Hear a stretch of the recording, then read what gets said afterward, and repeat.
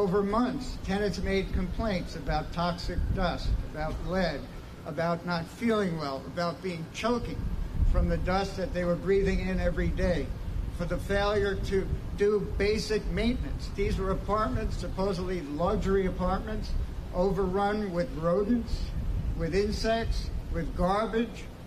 The workers there showed disdain, showed complete annoyance when tenants would complain, and yet the city of New York, with the vast agencies they have, the Department of Buildings, HPD, the Department of Health, the Department of Environmental Protection, all turned a blind eye.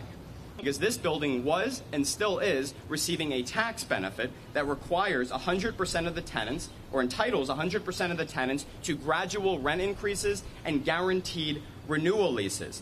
Kushner Companies was betting on tenants to leave when tenants had a legal right to stay. For addressing this important issue of how do we finally stop the hemorrhaging of illegal eviction. This lawsuit today is only a microcosm of the epidemic tenants harassment that is spreading throughout our entire community. Beyond seeking justice for the residents in Kushner buildings, we speak today for the voiceless, the countless number of people who are intimidated and afraid to know that any day they can lose their home to bad acting landlords. Kushner may be the popular name that attracted everyone to this issue in the limelight, but there are more names who are not being mentioned and are being used every day to go through this city and displace a tenant by illegal means.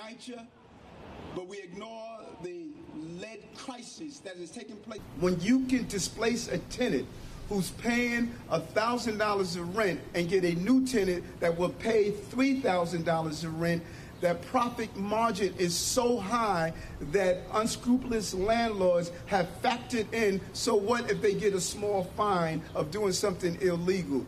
We must combat this in a real-time processing, and just as we have those who commit robberies walk a perp walk, there needs to be landlords who are walking perp walks, and our district attorneys throughout this city must utilize existing laws on the book to stop some of the actions.